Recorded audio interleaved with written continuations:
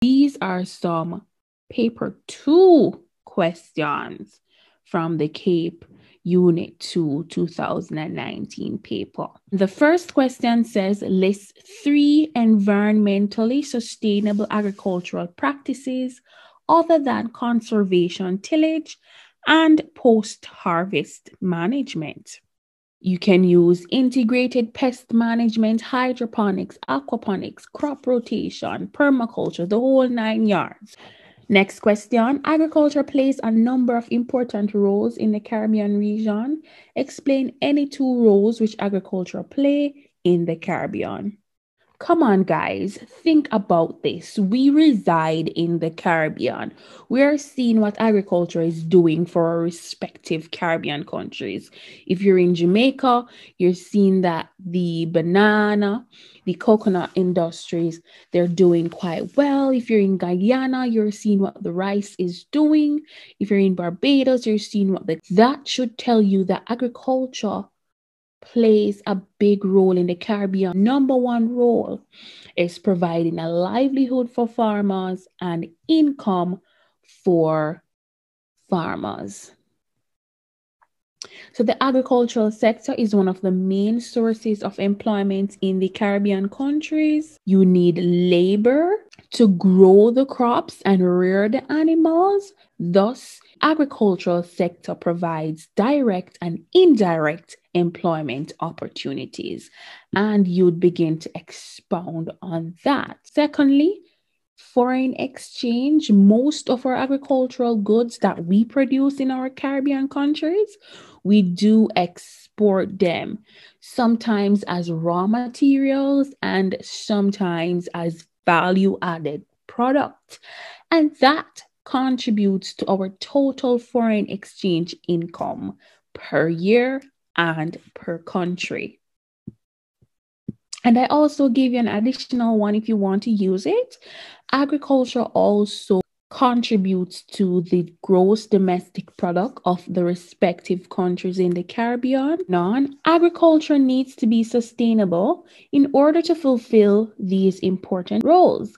Explain how conservation, tillage, and post-harvest management work to enable sustainable agriculture. So as stated before, these 2, conservation tillage and post-harvest management, they are sustainable agricultural practices. With conservation tillage, you are carrying out minimal tillage of the ground that leaves sufficient crop residues to cover the soil surface by at least 30%. That should tell you something. If you retain crop residue on the soil, that's going to provide a cover to the soil that can reduce wind and water erosion, runoff, or particulate matter and nutrient loss. And that is good. That is actually sustainable. You can also reduce the amount of tillage that you do to the land area, and this in turn enhances the soil aggregation, promote biological activities, increase the water holding capacity and infiltration rates, and this is sustainable. Post-harvest management now. So as the name suggests, post-harvest management, it's a system of handling, storing, and transporting agricultural goods after harvest. And you might say, why is this a sustainable practice? Well, with sustainable post-harvest management, you can reduce post-harvest losses, which can increase the food availability to the growing population and decrease the area needed for production, thus overall conserving our natural resources. And that makes our Caribbean countries more efficient and limits the use of energy and non-renewable resources. And it also contributes to our food security. Moving on, list 3 features of sustainable agriculture. Now, since they say list, I'm not going to go into details, but you can always ask me this. 3 features are ecological integrity, social integrity, and economic viability.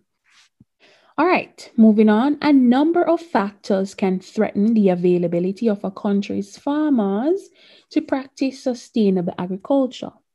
Explain how certification to meet international standards and the importation of cheap agricultural products can impact sustainable agriculture. In your response, include a clear reference to the feature of sustainable agriculture threatened by each.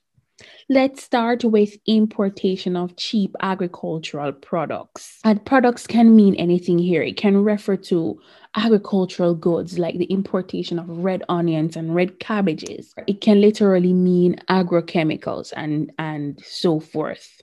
So when we import these cheap agricultural products, that actually lowers our food security. What happens if one day we can no longer source these agricultural products? We are not self-sufficient. Importation of cheap agricultural products also lowers productivity and poses a foreign exchange risk. Now, secondly, certification to meet international standards. Now, this is a challenge in the Caribbean, especially for rural farmers. Sometimes these certifications, they're costly, and these farmers are already not making enough money. So the expensive certification and certification courses is a con right there. Some of these standards, they're difficult for the farmers, especially in the rural areas, to meet. And then again, if they can't meet these standards, then they're going to miss out on a lot of things, especially things that are beneficiary to them. The last part of this question says, define the term energy. This is a 1-mark question. It is so easy. Energy is the capacity to do work.